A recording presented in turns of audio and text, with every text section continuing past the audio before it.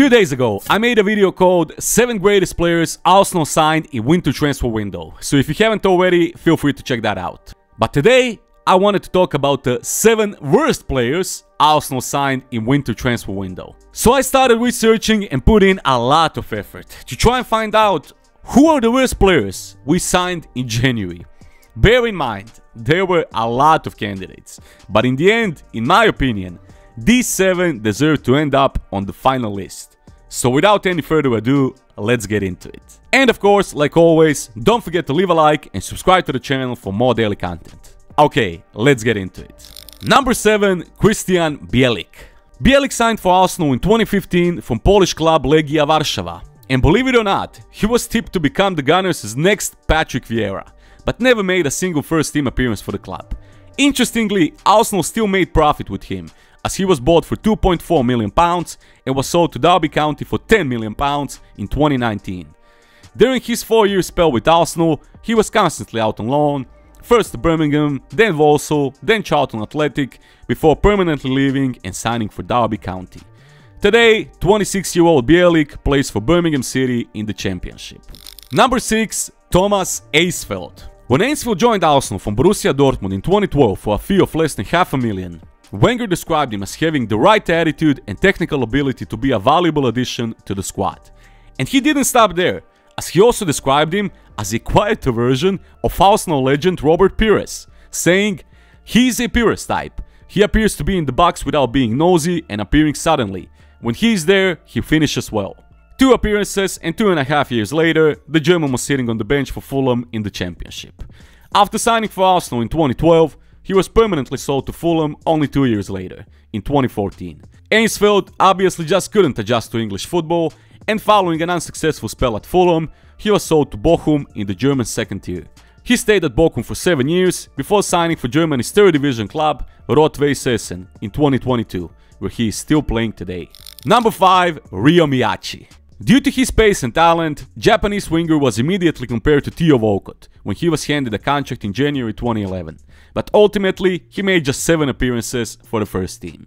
Arsenal have signed Miyachi after the forward had a successful trial with the club, after he impressed at the Chukyo-dai Chuko High School in the All Japan High School tournament, with Arsene Wenger saying, "He had a trial with us in the summer and he has raw ability which has attracted many clubs around the world.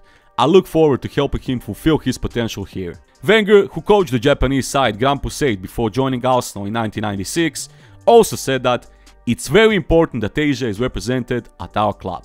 All in all, Miyachi never did enough to warrant a start at Arsenal in his 4 seasons at the club, but Wenger still believed in his potential and Arsenal constantly made him go out on loan, in hope that he could one day become a first team material.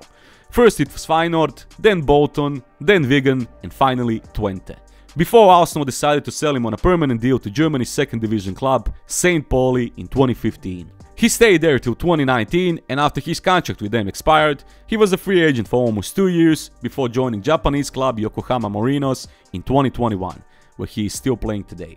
Number 4, Henrik Mkhitaryan. Henrik Mkhitaryan was brought to Arsenal as part of the swap deal which saw Alexis Sanchez move to Old Trafford in 2018. Despite showing glimpses of his quality, Mkhitaryan continued to struggle with the pace and physicality of the Premier League as he had done for Manchester United. Infamously, this deal worked out disastrously for both clubs, and Mkhitaryan struggled for consistency during his 18 months with Arsenal, scoring just 8 Premier League goals. He was eventually sold to Roma in 2020, with his most iconic moment in red and white arguably coming during the official announcement of another January signing. He stayed at Roma till 2022 when he signed for Inter Milan, where he is still currently playing.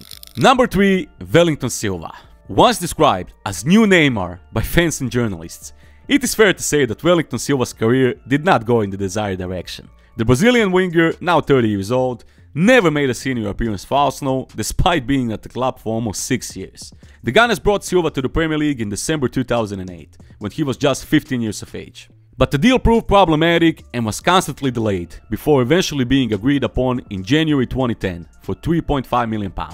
But then, new problems emerged for club and the player in 2011, when the English FA refused to grant the player a special talent visa, meaning that he failed to obtain the necessary work permit in order to play in England. After the decision from the FA, Arsenal decided to send the player on loan to Spain, where he spent 5 years playing for Levante, Alcoyano, Ponferradina, Real Murcia and Almeria.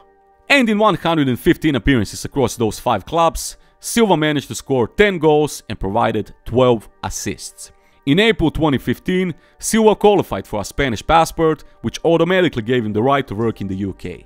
But unfortunately for him, Arsenal no longer had him in their plans, so they sent him out on another loan to join Bolton Wanderers for 2015-16 season. And after his contract ran down in 2016, Silva finally decided to return home, as he signed for Brazilian club Fluminense. Wellington Silva is now 30 years old and he currently plays for Japanese club Gamba Osaka. Number 2. Denis Suarez. One-time Spanish international Denis Suarez joined the Gunners on a 6-month loan in the 2019 January transfer window from Barcelona.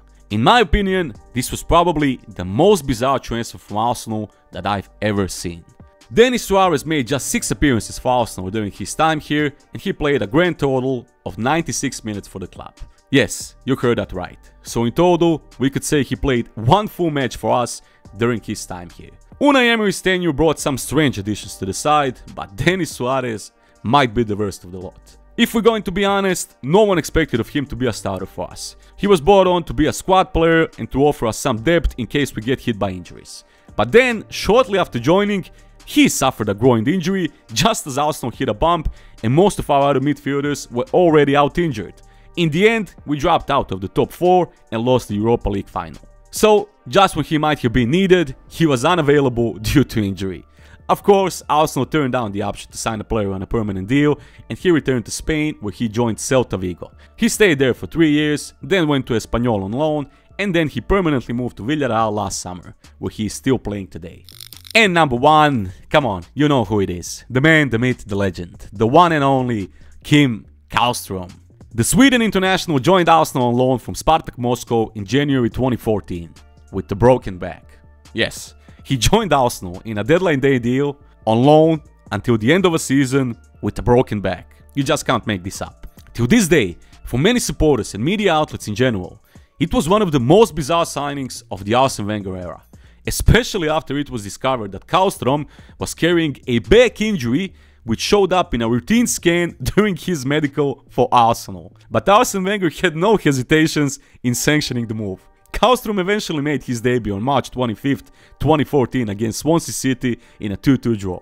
In total, the Swede made just 4 appearances for Arsenal, and he is best remembered for scoring a crucial penalty in an FA Cup semi-final win against Wigan Athletic. After his loan deal expired in the summer, Källström returned to Russian side Spartak Moscow. And if you were wondering where Kim Källström is today, well, after his spell with Spartak, he returned to Sweden and signed for Djurgårdens, before officially hanging his boots in 2017. He has since completed the UEFA Executive Masters course for international players, and is currently pursuing a career as a football manager. And that is all, so tell me, what are your thoughts? In your opinion, who was our worst January signing in the Premier League era? Do you agree with my list? Write down in the comments, I'd love to hear you out. Thank you for watching, thank you for joining in, and once again, don't forget to leave a like and subscribe to the channel for more daily content. I'll see you on the next one. Peace.